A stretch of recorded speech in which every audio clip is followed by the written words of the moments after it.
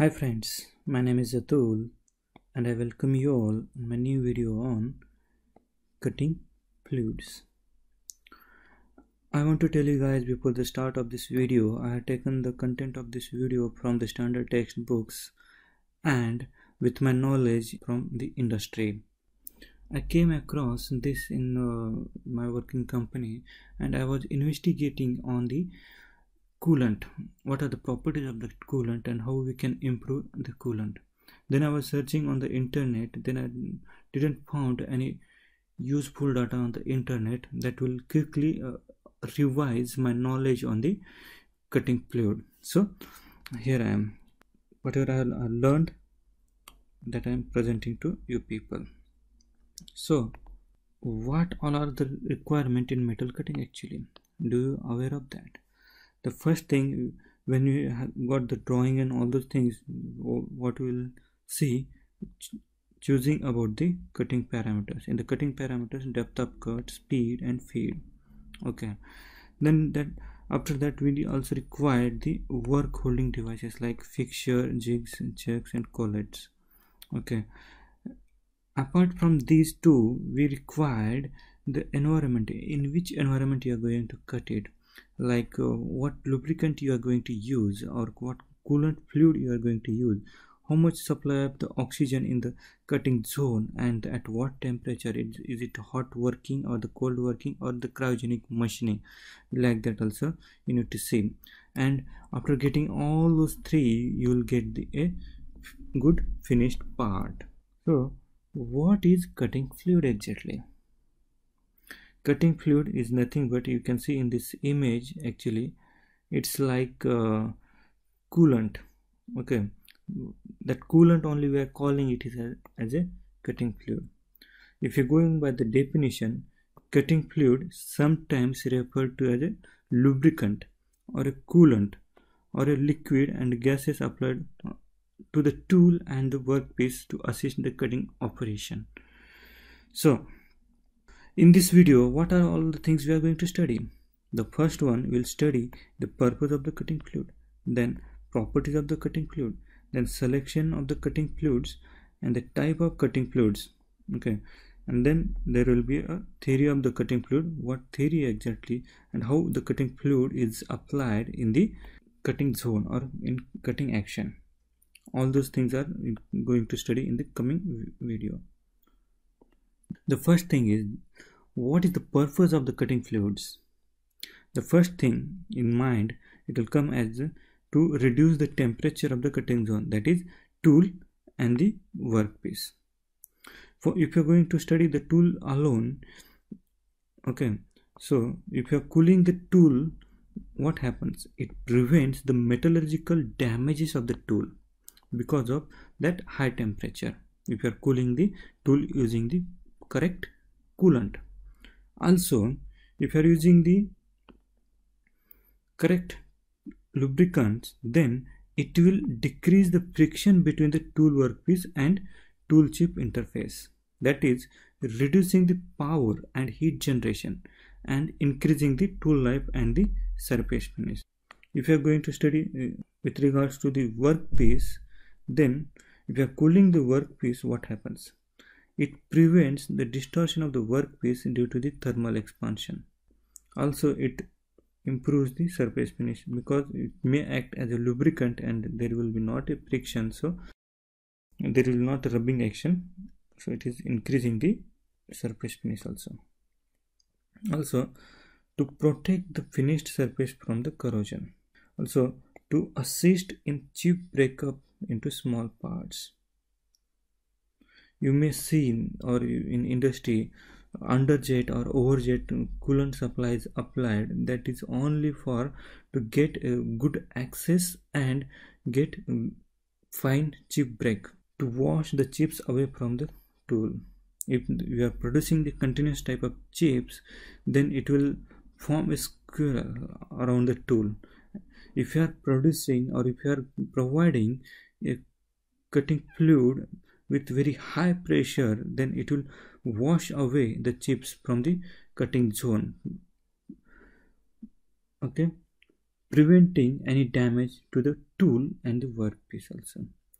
If you can going to drill a deep hole in the workpiece, then it is nearly impossible to drill a hole without a through coolant in that. Because of high pressure of the coolant, the chips will come out easily. Okay, and that is one of the requirement for the deep hole drilling.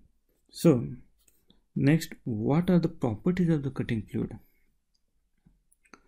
First, if you are going to use it as a coolant or for cooling purpose, it should have high specific heat, thermal conductivity, and good film coefficient for the heat transfer.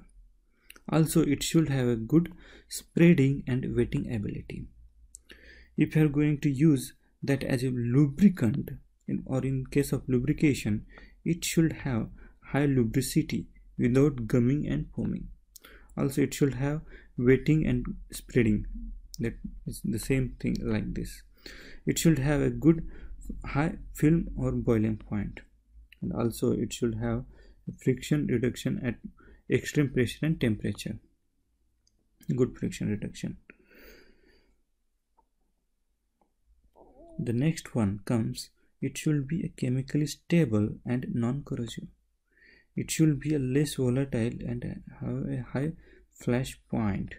If our flash point of the coolant is below suppose 300 and our temperature generated is about the 500, then there will be chance to get flash away on coolant and there is a danger of the fire. So that's why it should have high flash point. It should have high resistance to bacterial growth, and that is health and safety. It should be odorless and also preferably a colorless, and it should be a non-toxic in both forms, that is liquid and gaseous stage, and easily available and low cost. Okay, these are the properties required of any cutting fluid. Selection of cutting fluids. How we are going to select the cutting fluids? The selection of the cutting fluid depends upon the following factors. First, the type of operation. Is it the drilling, face milling, or deep hole drilling, or deep grooving, or face turning, like that. The rate of material removal. Okay, are you going to do any roughing operation or any finishing operation? Okay, that much of the chips it has to remove from the cutting zone. Ultimately, material workpiece. If it is a cast iron, then it is having different criteria for selecting the cutting fluid. If it is aluminum, it is the different. You may be seen in actual machining, you will be selecting for aluminum and like kerosene type of oil. Okay, what is tool material? The same way is applied here as we are discussing the material for the workpiece, and what surface finish is required. Accordingly, we will going to choose our lubricating properties of the cutting fluid, and what cost it is. Actually, it should be a low cost. Okay, so what are the types of cutting fluids are available in the market? First, everyone will try to use with the water. Mostly alone water is not preferable, because you may be aware of that water causes the corrosion, and that is not preferable. So mostly water with any type of alkali, salt, or oil is used. The second one is the soluble oil, that is of emulsion of oil with the water. Water will be of around 80%. Very good lubricant from the oil and very good cooling property from the water. Okay, straight oils. Some points we will be going to use the straight oils. Straight oils means we are not going to mix it with any different chemicals or water. Okay, like in case of aluminum machining, we will be using the kerosene or low viscosity directly, or any kind of petroleum fractions or direct vegetables oil you are going to use, that we call it as straight oils. Mixed oils, depending upon the what property you need from the cutting fluids, then we will select the proportion of the oils and we'll mix it up and we'll get the very good result from that cutting fluid. The fifth one is the chemical additives oil. Okay, in that we'll select one oil and in that we'll be adding some chemicals like sulfur or chlorine. Sulfur and chlorine are mostly used in the industry, but I will tell you when and what to use and where to use. Sulfur mostly used in machining a tough, stringy, low carbon steels, and chlorine is used for promoting anti-weld characteristics. So when I was working in industry, I found that for my case this additives is very good and we are using this one now. So next one is the theory of the cutting fluid. What theory is applied in the cutting fluid? The basic function of an effective cutting fluid is to reduce the kinetic coefficient of the friction between the tool and the chip, and also between the tool and the workpiece. Here I have mentioned only chip and the tool interface. This theory is proposed by Dr. Merchant and explained. They said there will be a capillary action between the tool chip interface. At the high velocity and high pressure between the chip and the tool, there will be small micro capillary action between them, and because of that capillary action, coolant is or lubricant is sucked in between them, so that there will be forming a layer of fluid between the tool and the chip, creates a low shear strength film.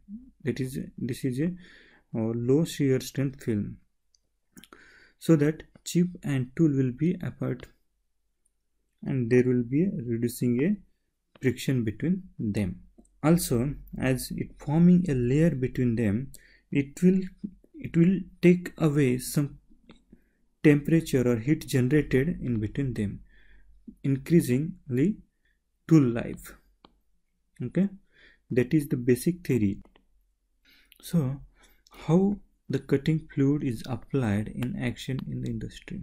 You may be knowing one is the mostly used fluid or chilled fluid. If you are going for the cryogenic machining, they will apply this one. If you are going for the dry, then mist or spray is applied. This is very good because in already the molecules of that coolant is in small size and they will be spreading all over the cutting zone, so and reducing the friction between the tool and chip and tool and workpiece. The second one is the jet. Jet is applied only for the assisting the chip breakage, and also it will have all the properties of the fluid coolant also. Okay, that's it guys from this topic, and thank you all for watching my video. If you like and if you found this video useful, please do share this video with your friends.